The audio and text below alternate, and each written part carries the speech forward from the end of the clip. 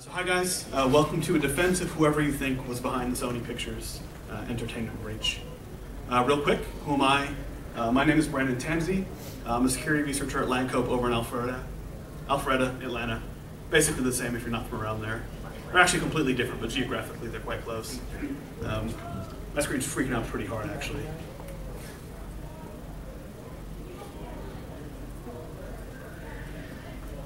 All right. Gonna have to wing it a little bit. Anyway, this is my second time at PhreakNIC. The first time I was able to kind of make jokes about how in Atlanta PhreakNIC means a completely different thing. And that led to some kind of funny stories because I was new to Atlanta. But this is my second time here now. I know the difference, so I can't really make that joke, even though I just kind of did. So almost about a year ago today, November 2014, employees of Sony Pictures came into work and saw this awesome thing on their background, on their desktops. We'll talk about this image a bit because I show it off everywhere. It's on my screensaver. It was a background of mine for a little bit. I use it for kind of every presentation that I give. So we will definitely go further into it. And I don't just show you this for laughs. This is actually kind of what got me into the Sony Pictures malware. It's just such an in-your-face thing that we don't typically get to see from malware, especially malware that does anything kind of cool. It makes me think of the Thunderstruck malware. I don't know if anyone's heard of it. It was never actually confirmed to really exist, but it's really cool, so I'll tell you a little bit about it. It was something that Mikko Hyppinen, I think from F-Secure, first found out about.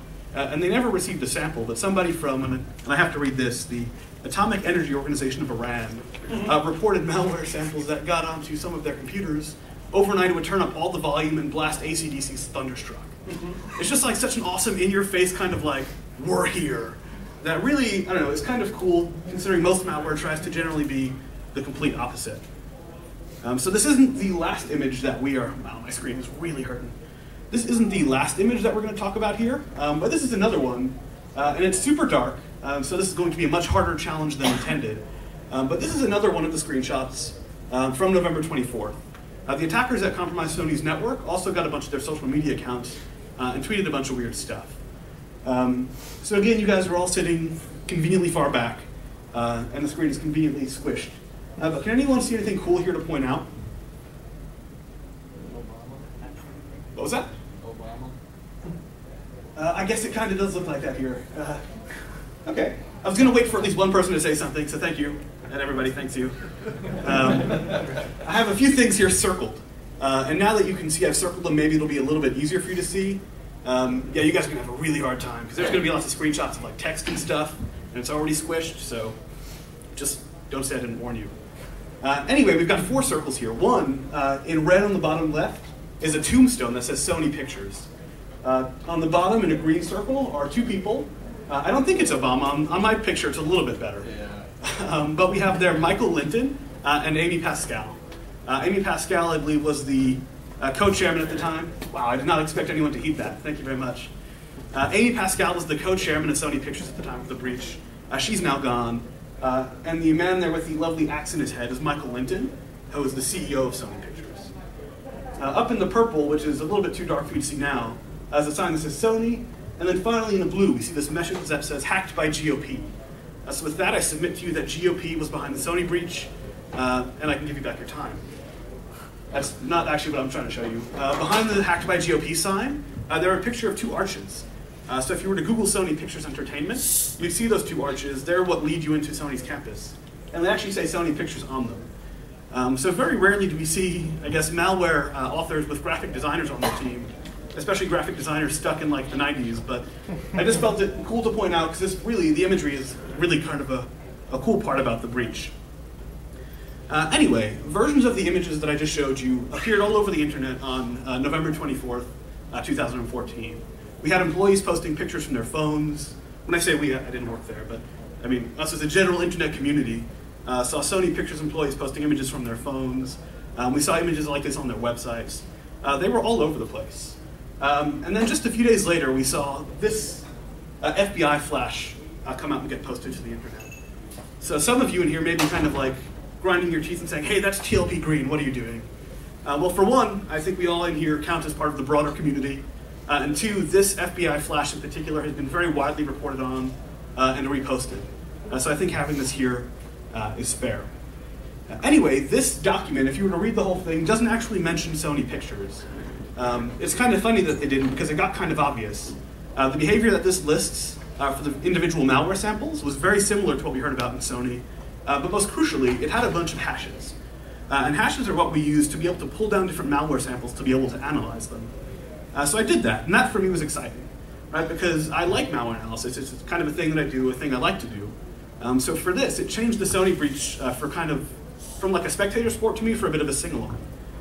So I downloaded those hashes, and lo and behold, this here is what I found. So it's a very similar image to the one I showed you before, but it told me I was on the right track, right? So I ran the malware, I saw this big screenshot, and I said, hey, I think I'm onto something. It looks like we've actually gotten the malware that affected Sony. And that was helpful, because I finally had something that I could sink my teeth into, which was convenient because lots of people started asking questions. Like I mentioned, I work at Lanco. We're a security vendor. When you're a security vendor and something like this happens, internally people start asking tons of questions, and externally people start asking tons of questions. What happened? Then the internal question that came up very, very quickly was, are they customers? I guess you can't answer one way without making the other one kind of unclear, so I'm just going to not answer. Who did it? Right, that was the popular question. People like to point fingers super quickly, and we'll talk a lot about that. Would our product, quote, you and me are a little bit of different slides here with the display, so we're going to step forward a couple. Basically, we were getting all these questions about the functionality of the malware, right? People want to know what sales should say. People want to know what support should say. You know, when you work at a vendor at times like this, you get customers calling up and say, hey, if this happens to me, what do I do? Or if this happened to me, how would I investigate this? People have all these questions. Then marketing, right? Marketing wants blog posts. Because at a time like this, customers, even when they're not the ones involved, kind of expect you to have all the answers. And you want to have all the answers, right? Having the answers is cool. So that's what I tried to get. So this was the first slide, and this will be, I think, the last time I mentioned my company, so don't worry, it's not like a product demo. But this was the first slide of a presentation that I gave internally to all of our sales staff, support staff, anybody who wanted to kind of find out a bit more, right? What we wanted to kind of inform them of is A, what did people say happened? B, what can we tell really happened? And C, how would our stuff have dealt with this? That said, I show you this screen in particular, kind of for a little bit of a humor, but this was actually the title. And I show you it just to say I really kind of was following this all around the clock. So my display is really creeping, and some notes here that I was hoping to kind of have. Anyway, when I was doing my research to put this together, I kind of came up with a few issues that I had. One, I'm kind of a conservative person when it comes to making claims, right? So I was seeing some things, hints of things, that other people were sort of stating as complete fact, complete truth. And I wasn't sure how they were able to do that. And then two, I saw a lot of people kind of reposting or re-reporting these claims, right? So if one person says something that's kind of iffy, I'm making up names here completely, but let's say the New York Times says South Africa was behind the attack, and they have really bad info, it's a really lame claim. Then the Wall Street Journal comes along and says, hey, as the New York Times reports, South Africa was behind the hack of Sony Pictures. People there take it and they run with it, and the original lack of facts kind of doesn't matter at all. And this is sort of a thing that bugged me. So I'm not sure who in here, I'd wager most of us, are either technical people or maybe even technical employees places. Is anyone here in incident response, working a SOC? Okay, cool. Well, for those of you who don't, I guess, when people hire you, they don't necessarily hire you just for your ability to parrot back facts, right? They're hiring you to do something that they either can't do or don't have the time to do, right? So when you're doing a report on an incident, it's very easy to say, here are the exact facts, I tell you nothing more. But that's dangerous because you're forcing other people to draw their own conclusions. And these are people who often aren't equipped to be able to do that. That's what we saw here, and that's kind of what the point of this presentation is going to be about. So does anyone recognize this picture? Sorry? It's not Churchill, though. No. Anybody? Okay. So this here is Richard Bejtlich. This used to be his Twitter profile picture. So he's the chief security strategist at FireEye, and he was the CISO of Mandiant before they got acquired. So about a month or two ago, sure it's relevant, I was at Security Onion Con in Augusta, Georgia, and besides Augusta.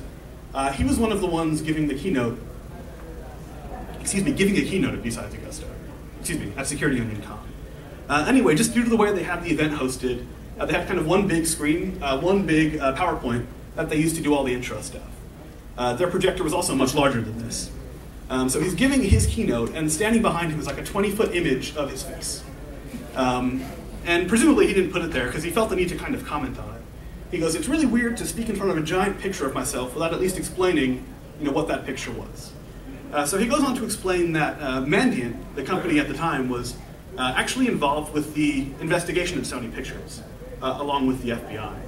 And what this picture itself is from, he was on some kind of TV show, I guess. I don't remember that part of the story, but this picture was him on stage with somebody who claimed to know the entire inside view, the entire inside story of the Sony Pictures breach. This person said they had all the information and they were willing to share a lot of it. He, being involved with the investigation, also felt that he had all of the information, or at least a lot of it, and disagreed with everything this guy was saying. Unfortunately, he was paid to be part. I guess fortunately, but unfortunately in this context, he was paid to be part of the investigation, so he couldn't correct the guy. Instead, he just sat there and gave him this glare the whole time. So he told this story, and I go, "Well, hey, hang on, this is kind of relevant. I was super interested in this." So I went up to him and I talked a bit about it.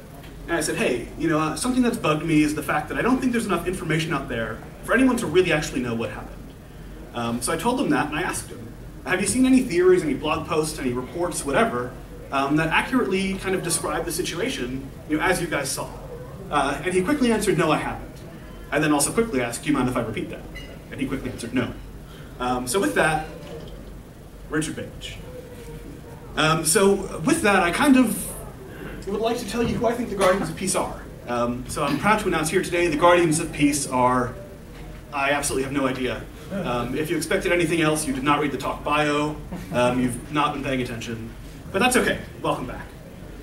Instead, what I'd like to talk about is the fact that I have no idea, and then the fact that I wager that kind of most other people have no idea either.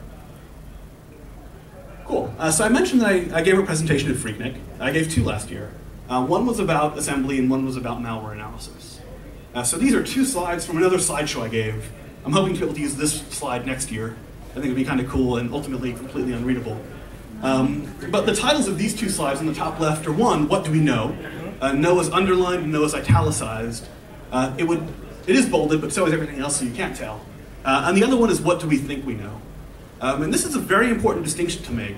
At first I'd say it's a very important distinction in malware analysis, but it's really a very important distinction when you're, I guess, investigating anything, right? And this has kind of played a huge part in what I think were people's investigations into Sony Pictures. So we'll kind of review some of the facts and some of the things that I kind of disagree with being facts throughout the timeline of the breach, the malware, and then the communications from the attackers.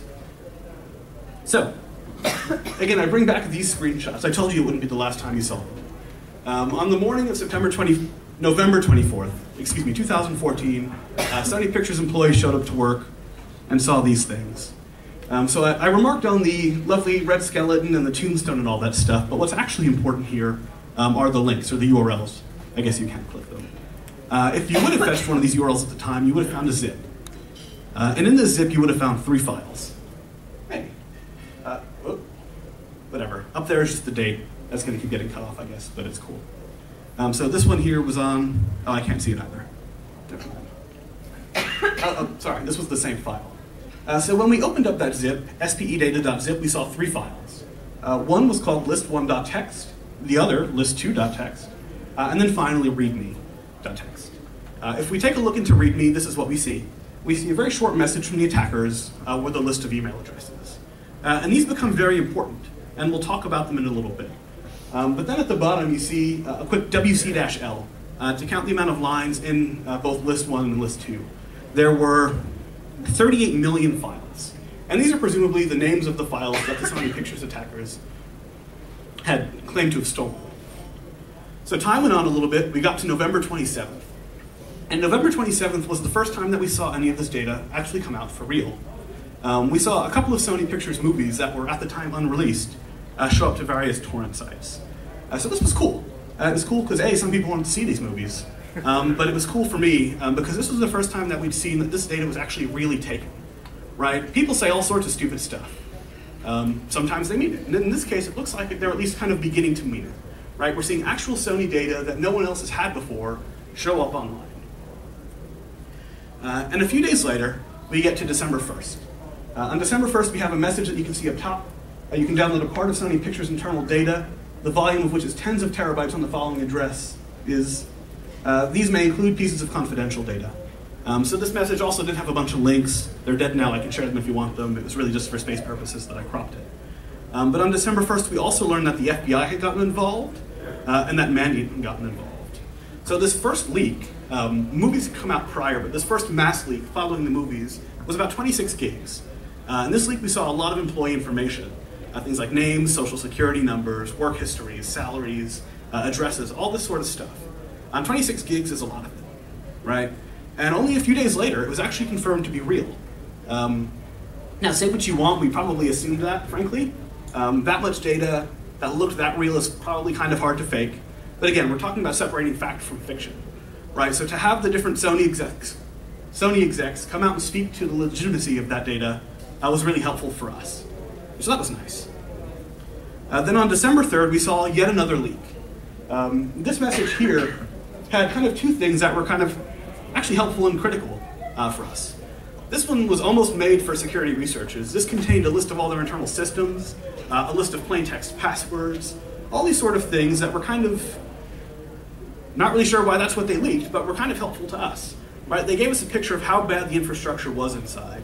So these were passwords for all their social media accounts, again, internal FTP servers, HR services, financial services, security certificates. All of these things got leaked. And this actually became really useful information. Because one of the popular theories, and again, we'll go over these in a little bit, that was circulated a lot was that insiders were involved with the attack. And one of the reasons people said that was because, hey, look at the malware. The malware knew all about their network. Only an insider can know about that much about your network. And I found that funny for two reasons. One, it's just a complete, kind of grasping at straws. But two, I've worked in IT departments. Being an insider does not guarantee you that info, right? And it was kind of proven here because all of this IT documentation was leaked, right? So this goes to show that it didn't have to be someone who knew already. It was someone who could have found this information, and they've demonstrated that they did. So something that's different about this email here, we don't have to read it all. I've bolded the important part for you. You're welcome to, though. It's tough. The wording is a little weird. Anyway, something that's different about this email is that this one did not come with a leak of data attached. And that brings in a lot of questions about its authenticity, but I still wanted to pick it out. Because if we take a look at the bold, it says, or right above the bold, many things beyond imagination will happen in many places of the world. Our agents find themselves act in necessary places. Please sign your name to object to the faults of the company at the email address below if you don't want to suffer damage. If you don't, not only you, but your family will be in danger. So the FBI kind of denied the legitimacy of the threats. They said the email was real. They denied the legitimacy of the threats. But this is something that kind of changes the attack for a lot of people. Let's say you were an employee at Sony Pictures and a film script gets stolen. Yeah, I mean, that sucks, right? But it's something that happened to work. It's something that happened to a business. You're a step removed, right? You can go home, you can have dinner, you can watch a movie, and then come back the next day and begin to deal with it again. But when your family like this is getting threatened by someone who's demonstrated that they have your address, your personal work history, all that stuff, it becomes a bit different, right? And it makes your computer a lot harder to unplug and walk away and be done with it. It makes you really invested and involved. So the next day, we got another handful of leaks. And we're almost getting to the end of the leaks part, so don't worry, but it's important to go through this history. So this leak here contained yet more financial data. So this one was, I have to scroll up for the number, or my display's freaking, 150 gigs. 150 gigs of banking statements, financial forecasts, financial reports, purchase receipts, licensing information, all sorts of financial data on behalf of Sony, and 150 gigs. The attackers continuously say that they've got tens of terabytes, but 150 gigs is one of the biggest leaks that we'd seen at the time. Finally, a few days later, we get another email. And this one is kind of interesting because A, it says that the attackers here authenticating themselves by the use of including more leaks of data with their email, deny being behind the threatening email. So this already tells you that we've got some funny stuff going on. And we will talk a lot more about that funny stuff as we go on, but they began to leak a bit more. So here, instead of just kind of background financial information, they begin going after executives. So what we saw here was a 7 gigabyte Outlook OST file, two files making up about 7 gigs. One for Amy Pascal, who was the co-chairman of Sony Pictures, and another for Stephen Moskow, who was the president of Sony Pictures Television. So I'm not sure if anyone here has been grocery shopping in the past year or so, but if you have, you've probably checked out the stealing is wrong, and seen the grocery store aisle magazines, all the entertainment magazines. Lots of headlines have come out of, in particular, this OST. I'm going to be honest with you, the specifics aren't very important for today, but what we've seen is a lot of people discussing the way that high-level executives at the movie studios were talking about their talent, and talent was talking about each other. So it's gossip, right? But it's the sort of thing that this kind of industry trades on and is built on, right? Those relationships that they have with the talent they work with. Finally, for the first time, we actually see one of the attacker emails, this one on December 10th, that references some kind of demands. Right before this, they hadn't really told us what they wanted. They just kind of keep doing things. They still haven't told us what they wanted. They've at least told us that they've done something, or that they want something. So this one came with 5 gigs of leaks, mostly around anti-piracy efforts. So people learned that, for example, Sony Pictures had a 100% track record when it came to issuing ISP takedowns. It showed notices that they'd sent to end users about copyright infringement, proposals on censoring search results. So again, the more of this that comes out, the less good that it is, really, for Sony Pictures. Again, more leaks for personnel. This is December 10th still. It came out that Lee Whale, I'm not really sure how you pronounce that, but the general counsel for Sony Pictures had her OST leaked with the promise of more interesting data to come.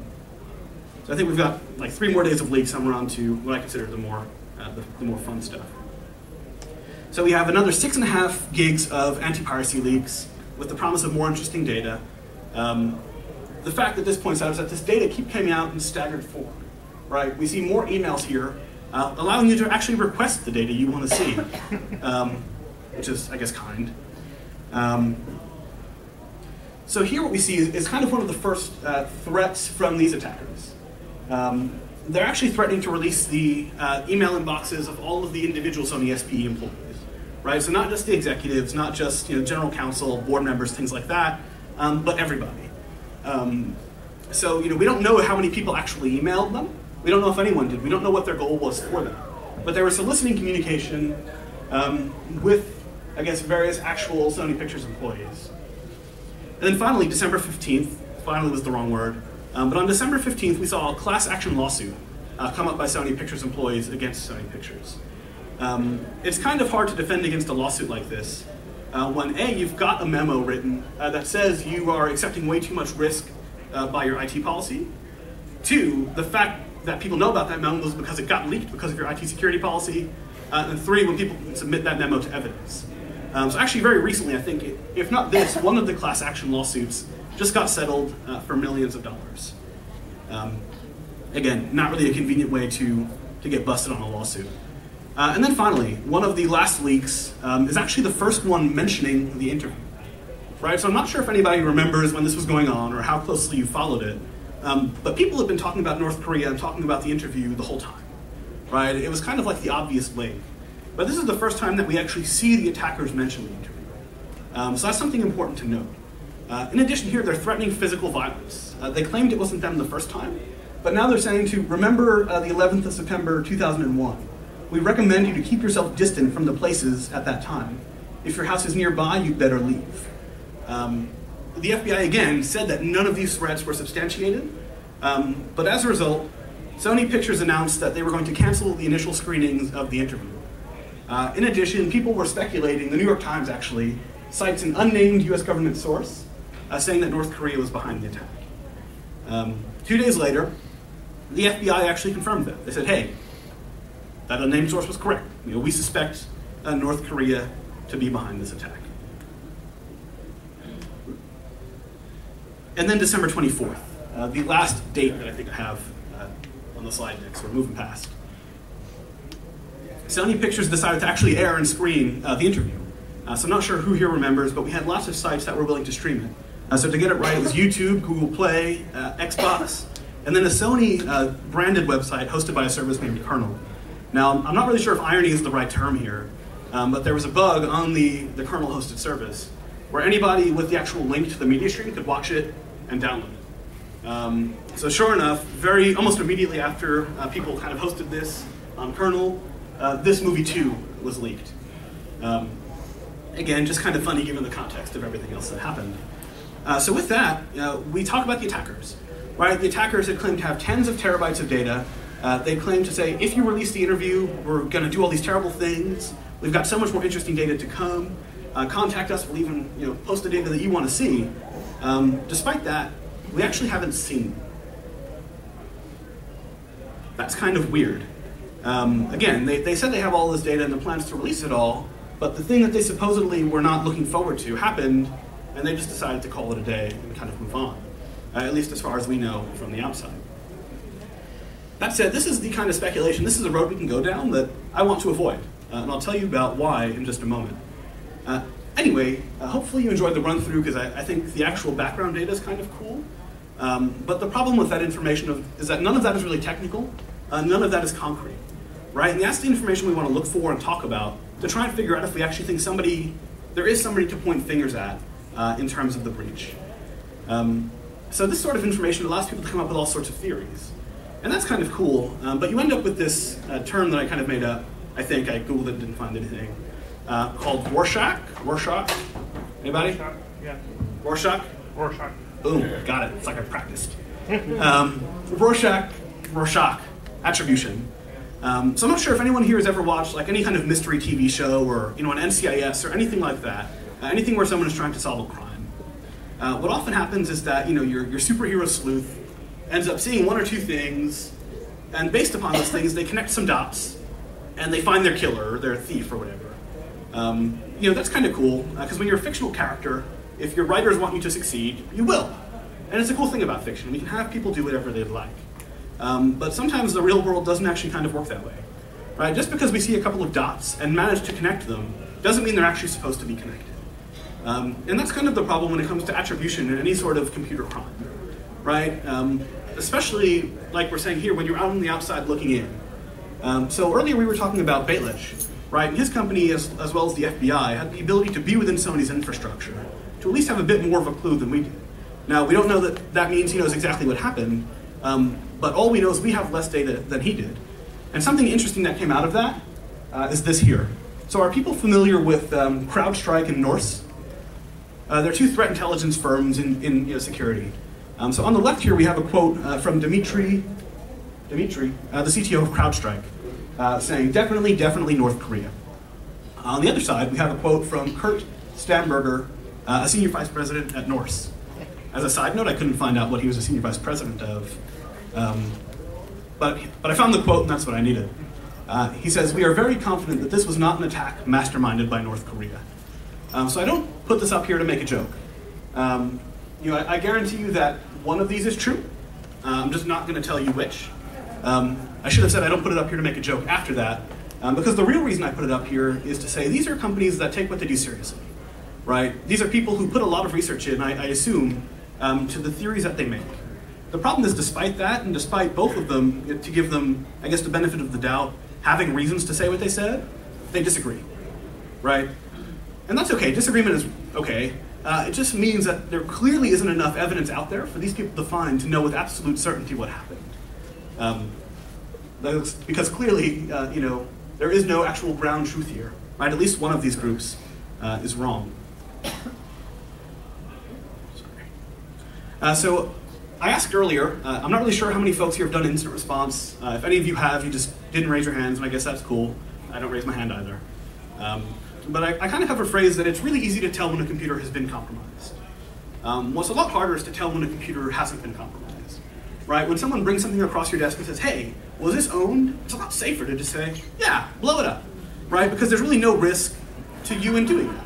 It's kind of covering your own butt. The reason it's really hard to say a computer hasn't been compromised is because there's so many ways that an attacker can hide themselves. Right? They can manipulate their environment much better than we can. If I decide to go a little crazy after my talk and rob a couple banks around here and get caught on tape, maybe I'm wearing a wig, maybe I've got stilts on in one of the pictures or whatever. There are certain physical characteristics that are just plain, they exist, they're there.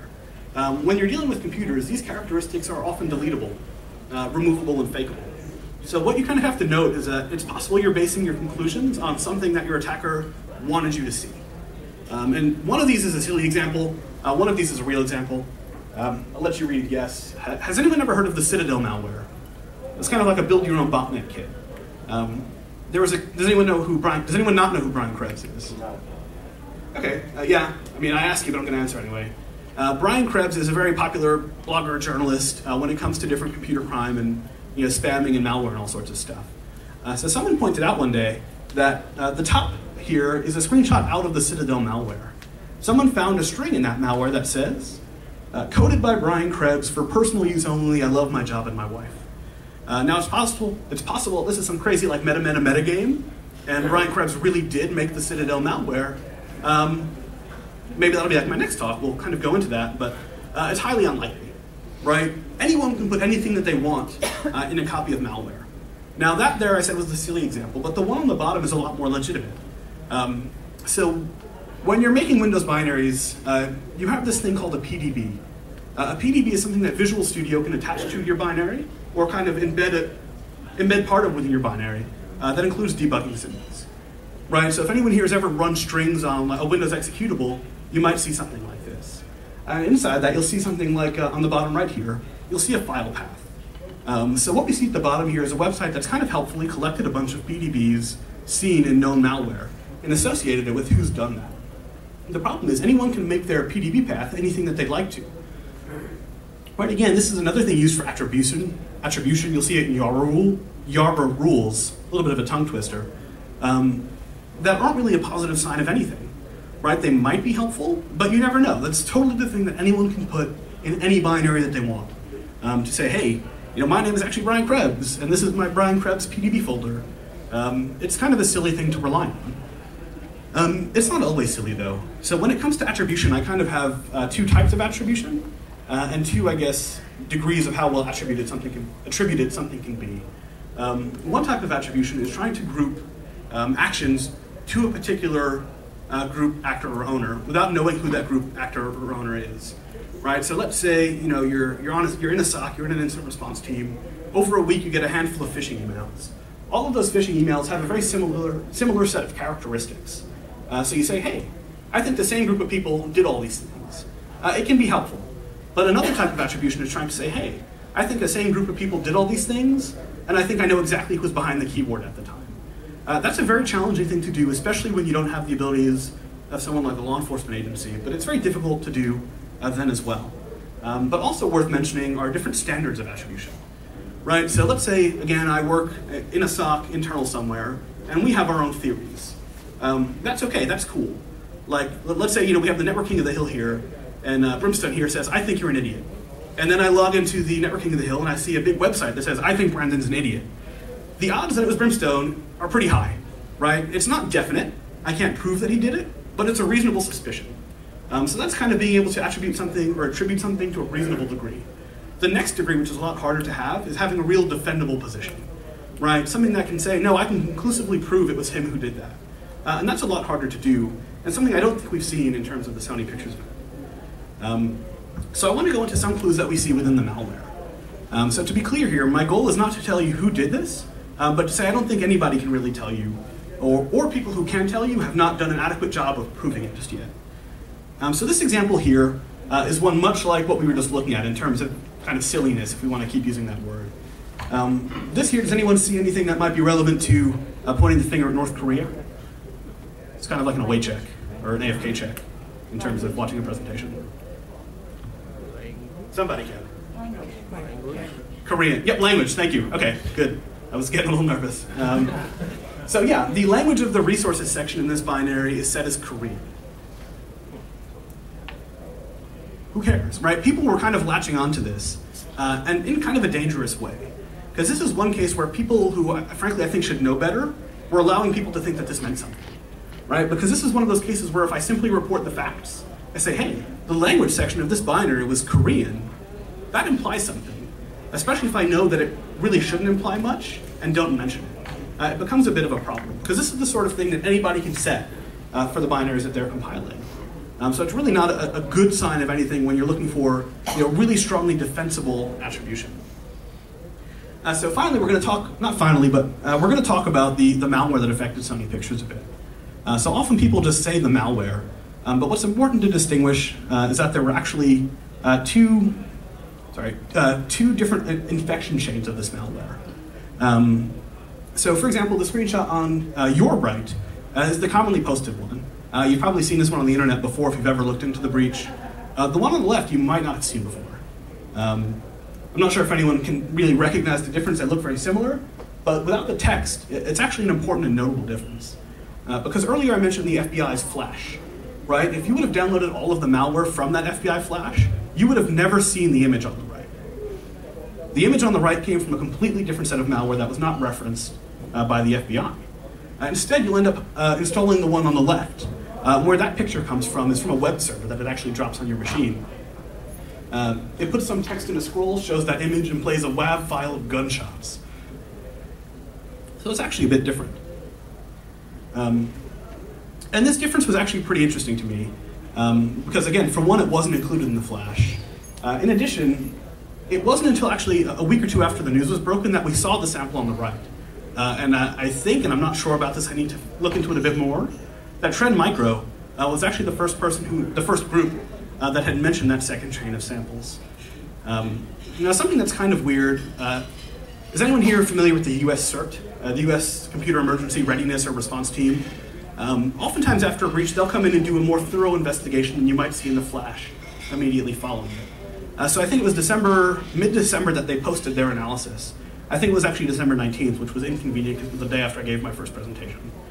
And they referenced a bunch of different types of malware. More malware than we'd actually seen. They'd referenced things that they'd called the SMB worm. They referenced what they called a lightweight backdoor. And they referenced, I think I've got the name on the next slide in the notes, which are kind of invisible due to the blinking. Nope. Anyway, they referenced a couple of different types of samples that we hadn't seen. What they never actually referenced, though, were the ones that Trend Micro disclosed. Interestingly, though, we have to look at these IP addresses. So we see 7 of them. On the top three are IP addresses that were used in the second infection chain, in the first infection chain, which was the one disclosed by the FBI. Now, the second set of IP addresses, the second 3, actually appeared in Trend Micro's malware, which is weird because they never mentioned Trend Micro's malware. So why are they mentioning these IP addresses? In addition to that, we can actually see for the first 3, they tell you what files they came from.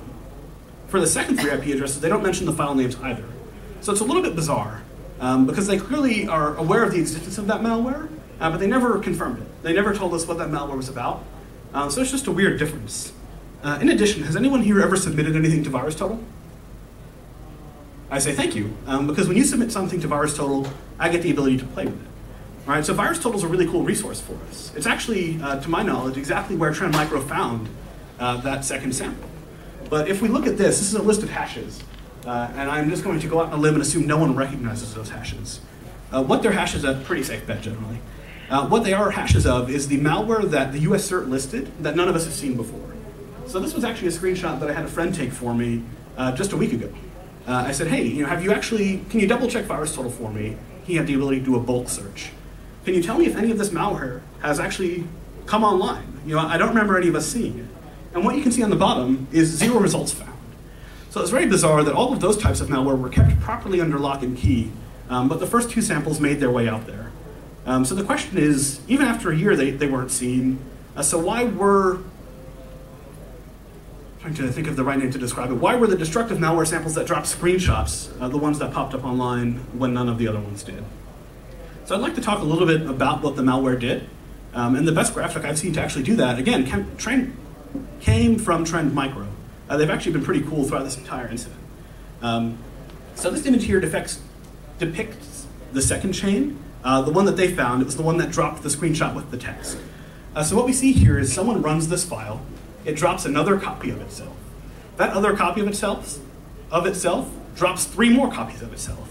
And this is kind of weird. Generally, you don't see a binary make like 17 copies of itself to keep executing them, but this one did. Anyway, that did 3 things. 1, it began to scan other hosts in the network that it could reach for different SMB shares and to try to authenticate to them.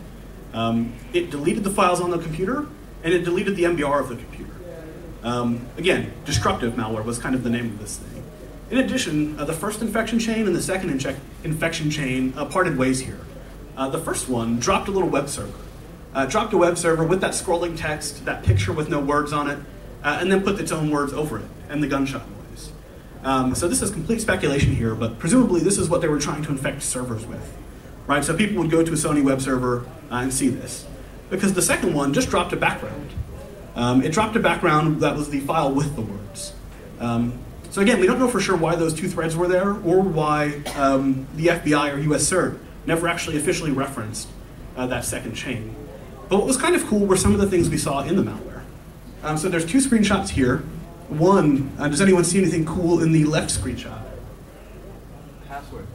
Thank you. The password was conveniently password. We see here SPE standing for Sony Pictures Entertainment, ADATA 2-1, looking like a username, right? We see LA Data, which was a file share, and then we see password123, which was a admittedly quite bad password. And then we see under that a command for net use. So this is what the malware actually used to spread within Sony's network. And on the right-hand side, we see some black and green blinky text with host names and IP addresses. A little bit of trivia. What you might recognize here is that those IPs you see on the right are public IPs. What it came out to say was that Sony Pictures was actually using public IPs in a private fashion. Don't know why, but they were. So this list here was actually appended to the end of one of the file samples and encrypted. It was XOR encrypted. So by kind of brute forcing that, you were able to pluck this out and see that it had more credentials encoded within itself and a bunch of internal Sony host names and IPs. And again, this is one of those things that kind of people referenced to suggest that it had to be insider involvement. Again, they knew all about the infrastructure, but we've already kind of disagreed with that, or at least I have, right? Because the attackers leaked IT docs. It doesn't mean anything about it being actually an insider threat.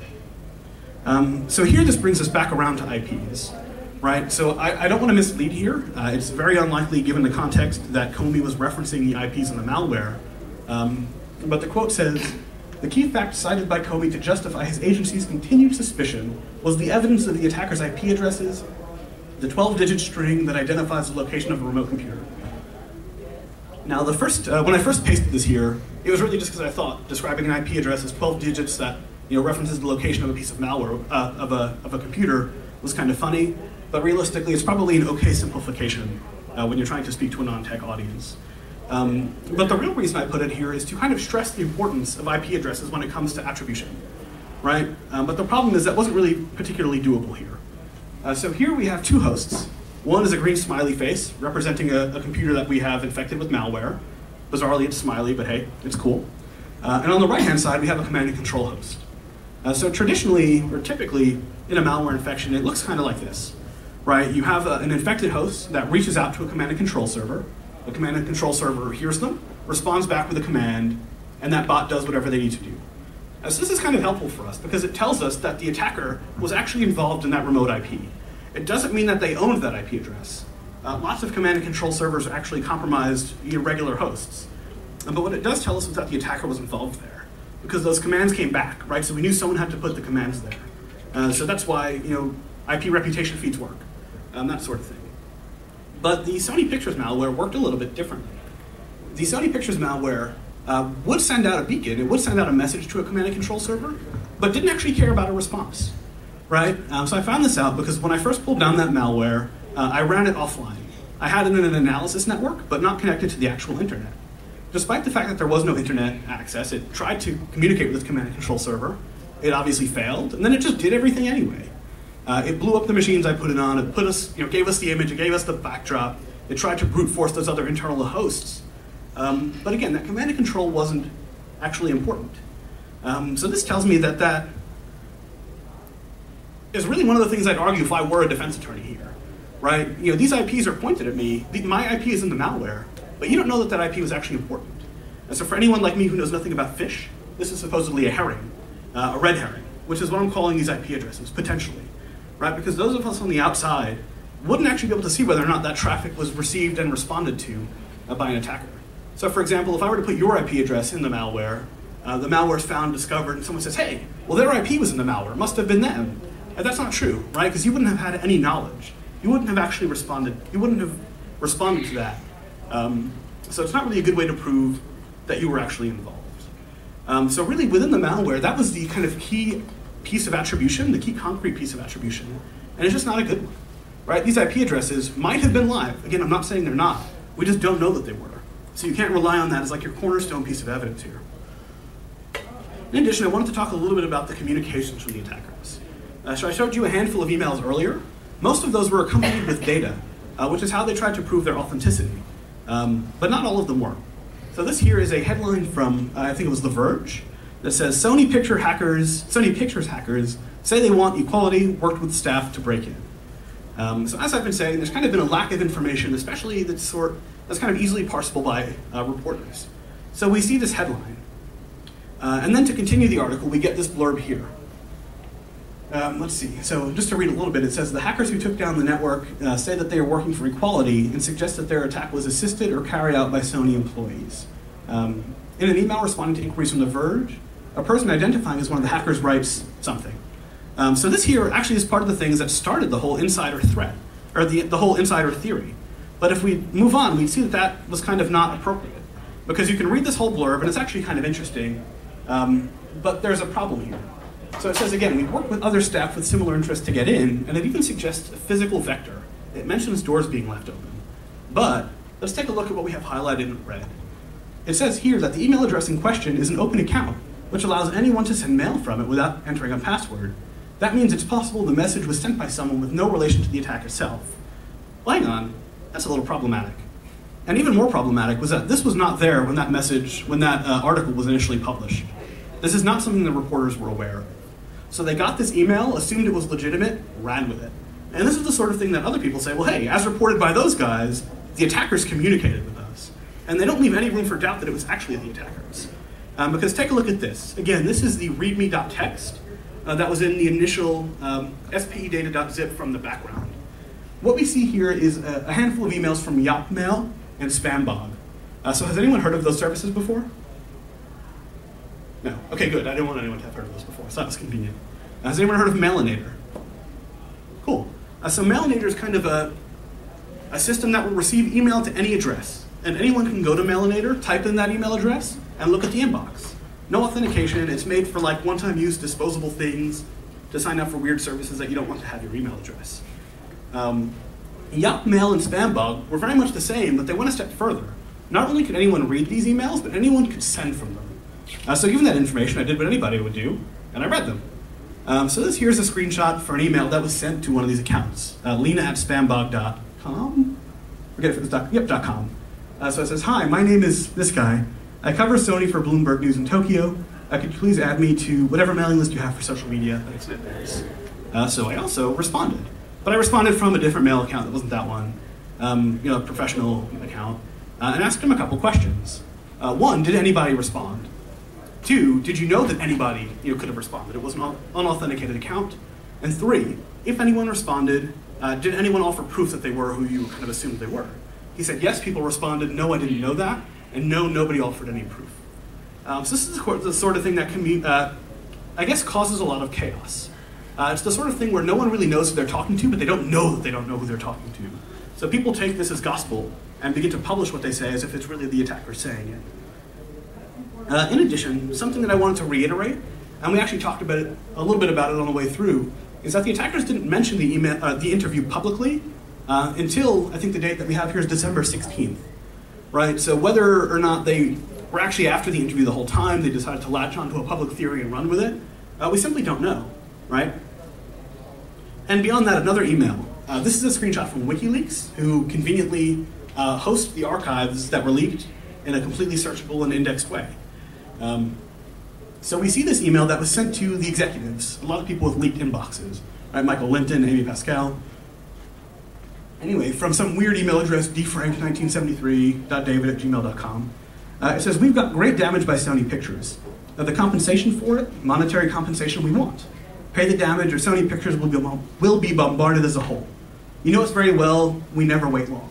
You better behave wisely from God's apostles. So that's not the GOP, right? That's not the Guardians of Peace, but it's actually kind of important, as you can tell because I've emphasized it here. If we look at this screenshot that was actually dropped by the first infection chain, the one that dropped web servers, you'd see this message. I've highlighted what I want you to care about here. You're welcome to care about the rest of it too, though. In the red box, we actually say, thanks a lot to God's apostles, attributing your great effort to the peace of the world. So whether or not God's apostles and the guardians of peace were actually different groups, I don't know, and I'm not trying to speculate one way or the other. But what we do know is that this is another way that attackers clearly tried to add complexity to the identification, right? Just throwing in a lot more wrenches that people have been taking with and running with and using as positive proof for something. But we've also kind of been our own worst enemies, because it hasn't just been the attackers doing that. So here we have Business Insider reporting on a pastebin message that says at the top, "Buy GOP," and they say it was from the attackers, because Buy GOP were the attackers, so we know that's true. It says here, "The result of investigations by CNN is so excellent that you might have seen what we were doing with your own eyes." I'm going to skip some because we're close to dinner and people kind of look hungry. There's a YouTube link, and at the bottom, my favorite part, it says, "P.S. You have 24 hours to give us the wolf." Wolf Blitzer, presumably being someone who works for CNN. Still does, because they did not give them the wolf. The FBI also shared this sentiment. They posted a JIB, I think it's a joint intelligence bulletin, saying that this were the attackers. They said the attackers said these things against US Person 1 and US Person 2. It's crazy, right? This is not something that makes sense. So as a quick question, is anyone in here David Garrett Jr.? He lives in Knoxville. I figured I'd try. This is someone who took ownership for those tweets. He said, "Hey, hang on, that was the joke. I tweeted that and people are kind of running with this and the FBI is investigating it now. I didn't mean to do that. This is a little weird." Now, just because we have to be suspicious, we don't actually know that this was him. But still, the fact is clear that it's very plausible that it was, right? So people are, again, saying it was the GOP. It must have been them. They want Wolf Blitzer. And it's just things that people are posting on Pastebin. And there were so many of them. You just search GOP on Pastebin, and you'd get a bunch of messages, and you'd see people reporting on them. Now, kind of cool, I couldn't figure out how to get a YouTube video offline into my PowerPoint, and I didn't want to have to rely on the internet because everything else has gone super well, technically. But if you would have clicked the link, you would have gotten a video that contained about 3 minutes of this, plus music.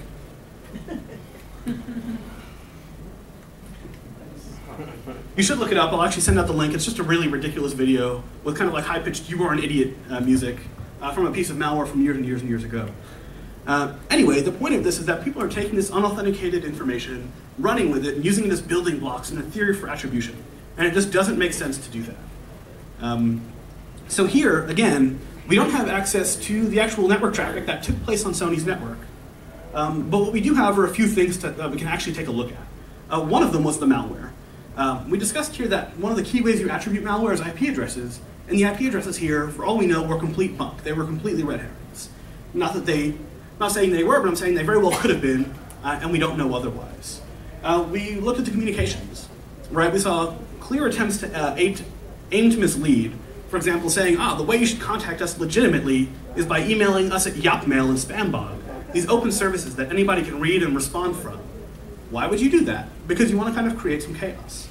And we saw people take those communications seriously and report on them and build theories on them.